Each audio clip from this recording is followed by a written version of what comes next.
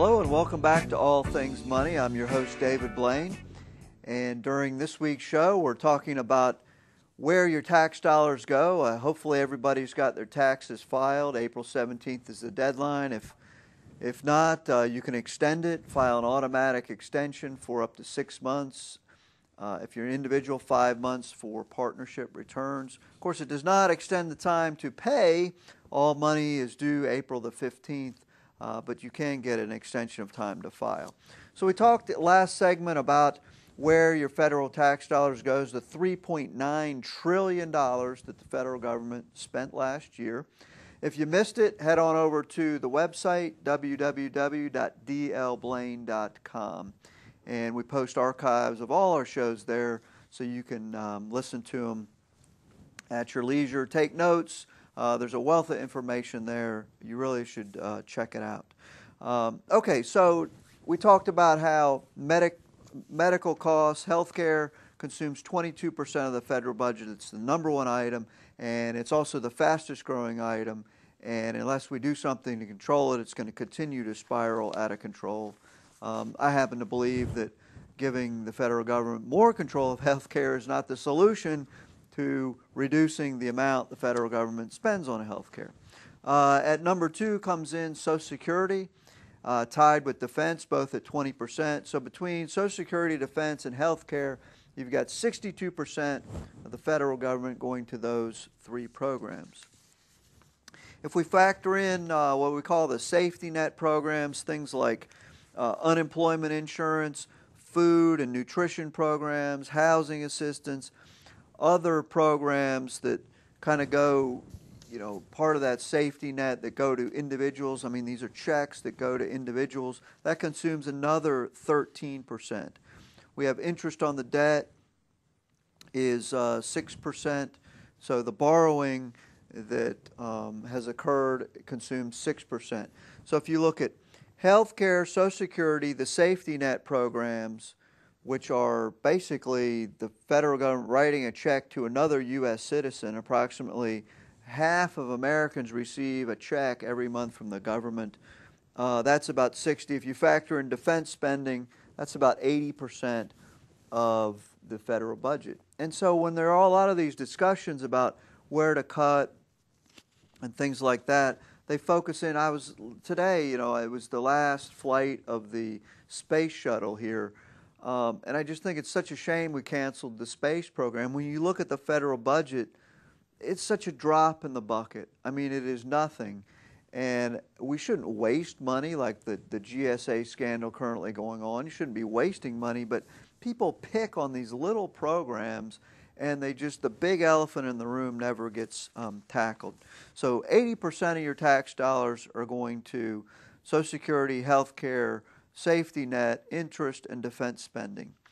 Federal retirees and veterans consume another 7% of the budget. So if you take that out, all the other programs, the parks and transportation, roads, education, foreign aid, science, research, everything else is 10%.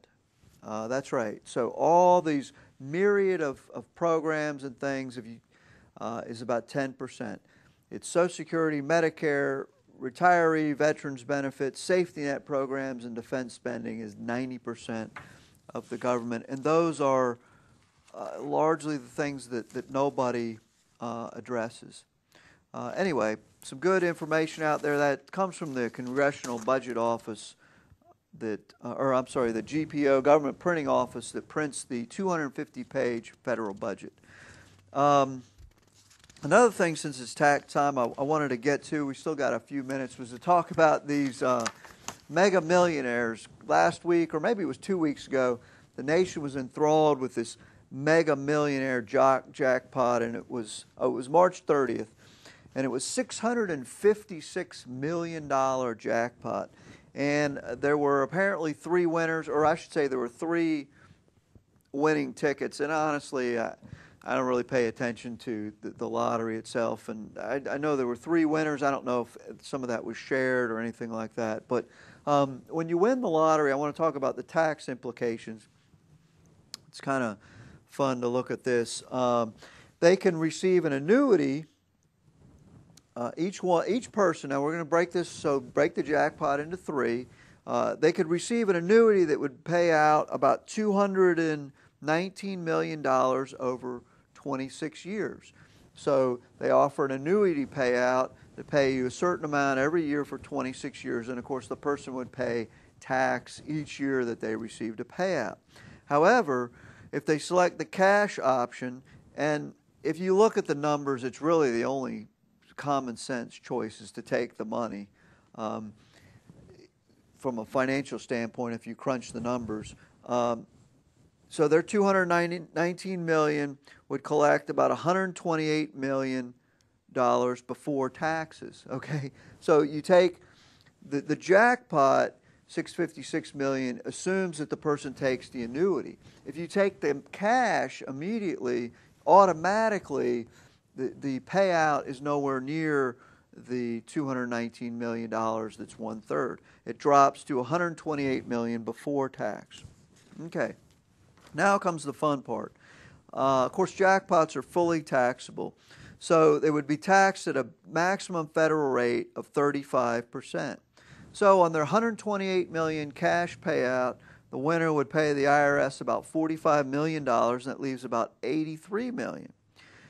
Now, let's say they're unlucky enough to live in a state with personal income tax. I think one of the people was from Maryland and one was from Illinois, and we have clients in both those places. And I can tell you, especially in Maryland, it's quite a robust tax.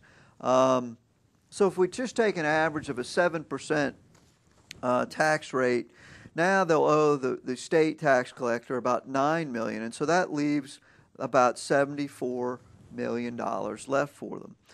One of the reasons that a lot of these lotto winners end up bankrupt is they don't have anyone that explains this to them, and they go out and they spend the money and they end up going bankrupt. Now, despite having lost $54 million to the IRS and state, let's say you decide to give some of that money away to your loved ones.